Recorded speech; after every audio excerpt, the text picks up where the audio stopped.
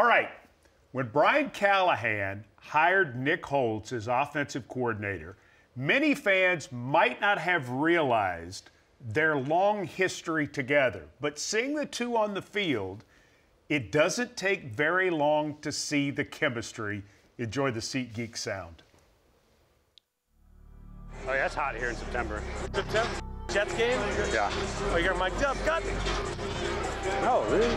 Tell people, bro. You just assume I'm mic'd up on a day like today. You guys are thieves. You can't do that. You can't do that to people. Is that right there? Yeah. The other one there? I want to be the first. I want to be the first guy to say nothing and coach 0 players on a mic'd up. You're doubling down on the same thing. Yeah. Wait, I heard about you. I'm just telling you, I'm gonna get somebody today. You better keep that between us. So you go to De La Salle with Brian Callahan. I did. I know you never thought, well, Brian's going to be an NFL head coach and I'll be his offensive coordinator. I'm sure that never crossed your mind. While it is probably somewhat surprising, is it maybe not shocking that it's happened? Brian always had a presence and a seriousness to him. He was going to do something. Yeah, he was going to be, whatever he chose to do, he was going to be successful. Did I think he was going to be the head coach of the Tennessee Titans or some other NFL team?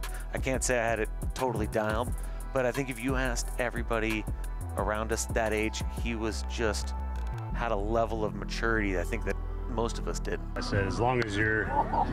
Jesus, what did you play? Nah, it's on you. There you go. There it is. Oh, no! Question for you. Yes? You played football, right? 3 more catches than you have. You know what? I didn't let the play before affect the next one, but short-term memory. You went to high school with Nick Holz.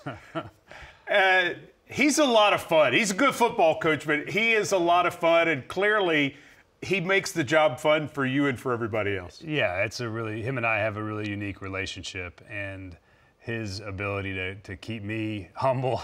He's had it for a long time. We've known each other, obviously, since we were about 14 years old, and there's a lot of fun that we get to have together doing this job together every day. He is a fantastic football coach. He has been unbelievable for me in the organization of the offense, but yeah, the high school pictures are, I wasn't ready for that Well, today. we figured we could bring them out tonight. But that was great.